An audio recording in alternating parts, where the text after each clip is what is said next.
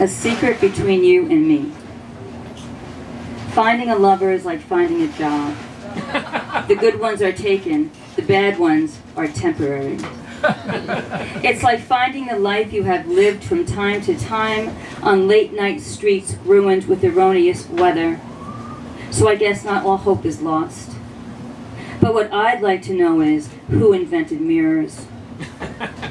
Love makes everything wrong. Love breaks everyone's heart. We're here to ruin ourselves. We're here to love the wrong people.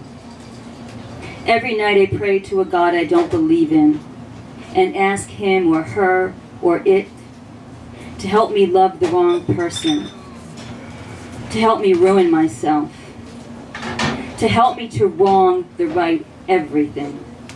So when the day comes where I'm so fucking wrong it isn't funny, it suddenly feels right.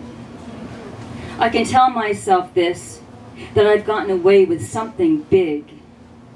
I've solved life's greatest mystery, and well, now I'm a hero. This has nothing to do with how loud the horn blazes midnight through a tunnel. It's the tequila-drenched version of myself that calls the shots. The stale remnants of musical notes throb inside my head, then dissolve like a boozy afterthought, like a wizened hooker at the end of her heyday, who turns tricks cheaper for murderous men, reminding me that it isn't my life, and the music wasn't all that good. What do I know about life anyway? Except how fast a cigarette can burn next to a cocktail when the money isn't mine. Thank you.